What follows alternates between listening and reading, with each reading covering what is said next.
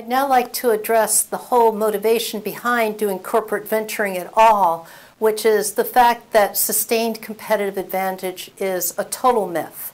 It may have existed for a short period of time in business history, but it has certainly not been the case over the last few decades. And I'm going to demonstrate that to you now, and then we'll talk about the implications. The premise of this course, as I just said, is that sustained competitive advantage is a myth.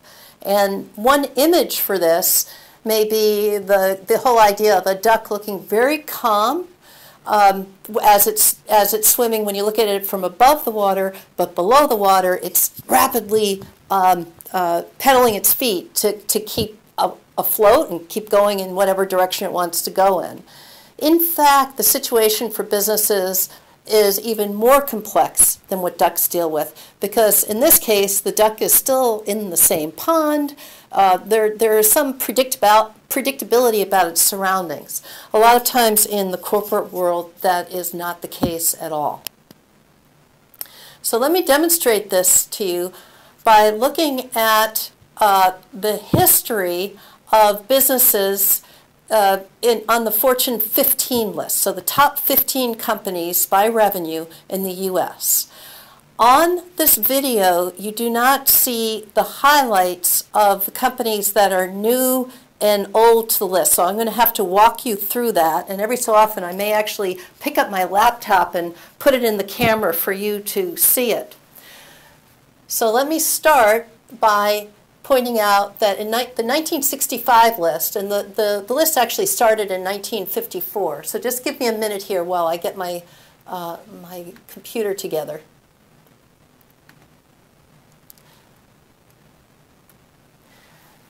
That the 1965 list looks a lot like the 1955 list, very much dominated by industrial companies and oil and steel, and then thrown in there you have IBM, which had close to a monopoly in its marketplace at that time, as well as AT&T, which was a monopoly at that time.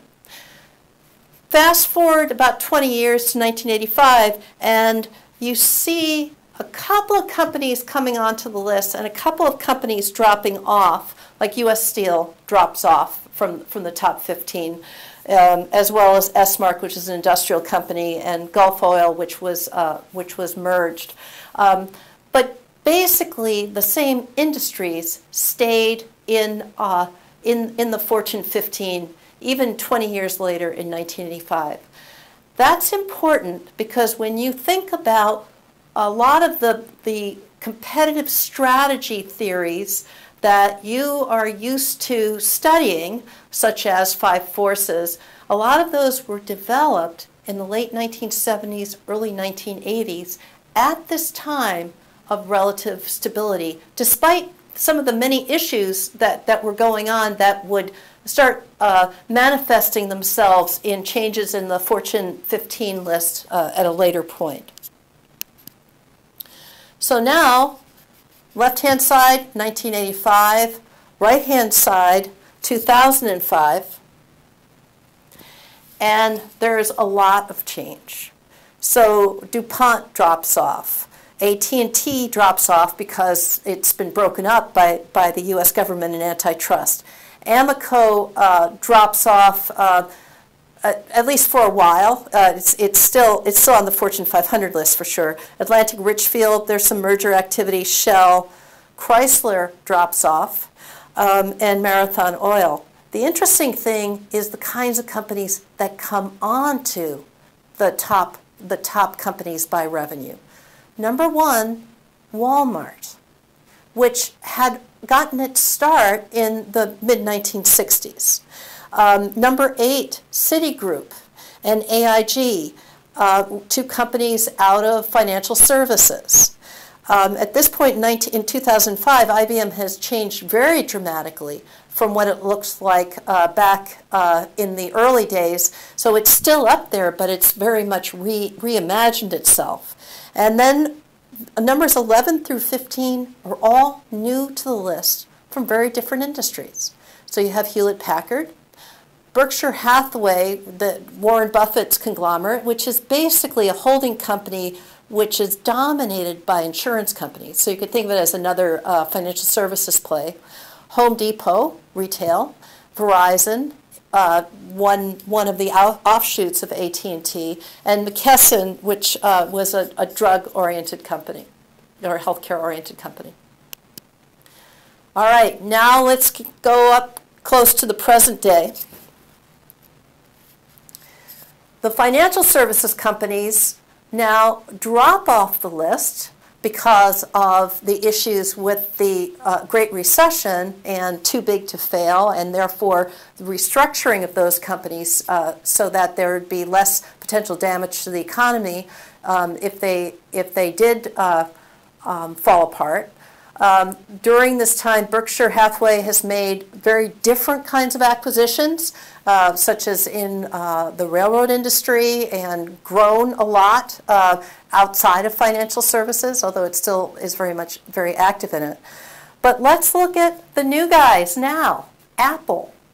And in fact, Apple, in some lists, is considered to be the biggest company by revenue in the world. In this particular list, sometimes it's a little bit different depending on exactly how you count things. Our friends here in Minnesota, United Health Group, is in the picture when it was not in 2005. CVS Health, so again, more health-related stuff. AT&T is back, reconfigured, and imagine if they in fact make the acquisition they're talking about, they'll certainly be on this list and possibly even be higher. AmerisourceBergen is a drug distribution company. And then at number 15, we have a retailer, Costco, as by revenue, number 15 in the U.S. So think about the dramatic shifts that have happened over the last 50 years, from cars, industry, oil and gas, to a tremendous mix of industries, but a big emphasis on healthcare, information, financial services, in addition to some of the more, and retail, in addition to some of the more traditional lines of business or industries. Implication is a lot of companies fell off the list, and if in fact, if you look at the first Fortune 500 list from either 1954 or 1955 versus today, only about 60 of those companies out of the 500 are still around. Now, that was a U.S. perspective. Now let's look at this globally. Walmart, by revenue, is still the biggest company in the world. But the next few companies are Chinese. And then Royal Dutch Shell, which is Netherlands, Great Britain based. Then we have Exxon. And then we have a couple of car companies, Volkswagen and Toyota, then Apple, then BP, which had incorporated Amoco, then Berkshire Hathaway, and McKesson, and finally we start moving into companies from other from other countries, such as Samsung from Korea. So, in addition to the shifting around within U.S. industries, you also see global shifts that companies need to take into account. And this shows you where we stand right now in terms of where the U.S. accounts in terms of its in terms of company headquarters relative to the rest of the world.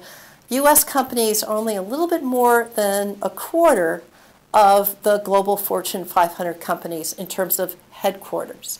Now, that does not necessarily mean that there are some very vibrant and very important subsidiaries here in the U.S. That have a lot of autonomy. But for those of you who are still thinking more from a local focus, global is really what we have to think about when we think about the overall landscape. The implication of this is what's shown in this slide. And what you see here is kind of a roller coaster from about 1960, 1958, projected into the future. But this is lifespan of a company. And this is year. And if you see back in 1960, they were about, on average, 60 years old. And then you see this kind of roller coaster effect that's pretty much related to when different recessions hit. But the point here is that it never comes all the way back. So here in 2015, I got to just look closely here, we're at about an average of about 18 years for companies on the Standard & Poor's 500 index. Think about the trend line here. Obviously, things are going to level off at some point, but it's an illustration of the challenges of companies even staying in business.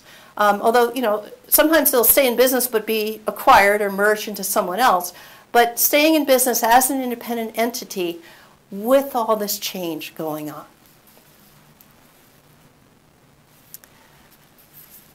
The challenge here is that makes a lot of the strategy advice challenging to follow. And I'll just use one example, which is the book Good to Great, which was published in 2001.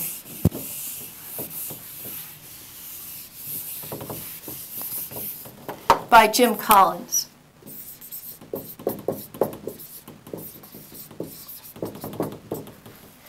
And what he did was he looked for long-term top performers, and he came up with 11 companies that he based this entire book and all the advice within it on. And in my mind, just 11 companies is problematic from a statistical perspective. The interesting thing to think about here is, as you can recognize, about half of them ended up continuing to do well. The other half either did horrendously, like Circuit City or Fannie Mae, or they kind of kept going, but they weren't the outside success that he was arguing back in 2001. And again, keep in mind, his emphasis was on sustained competitive advantage. So he gives great advice for, I think of it as more incremental, maintaining your business and keeping it going. The so-called level 5 leadership, this idea of getting the right people to do the right stuff, focusing in on what, from an internal perspective, the overlapping circles of where you make money, what you could be best at, what so-called lights your fire, how the company operates, somewhat on technology, but very much focused in on the core. And then finally, this idea of lots of small initiatives instead of taking big steps.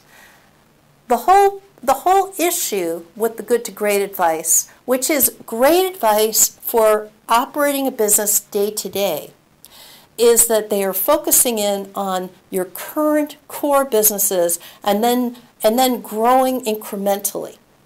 And that can have value as long as your business environment stays consistent, but that's not the case. So let's think about the many issues that come along in the picture here. We have competition coming in and out. Not just here within the U.S., but also internationally. And also companies jumping between industries or moving up and down the value chain. Technological change is, as you know, very disruptive, and we're living through that now through first the internet and now more recently mobile apps and so-called Internet of Things. Sociopolitical shifts can be a big deal. And a number of industries have both started and ended as a result of regulatory change or change in societal attitudes. The net result is that organic growth can often be insufficient, and yet M&A, assuming that your acquisition is appropriately priced, can help you get economies of scale and move into adjacent markets or complementarities, but it doesn't help with the big growth. And that's where new ventures come in. A focus on potentially internal startups, partnerships, creating new companies in partnerships with others, and we'll be talking about several examples of that later in the course.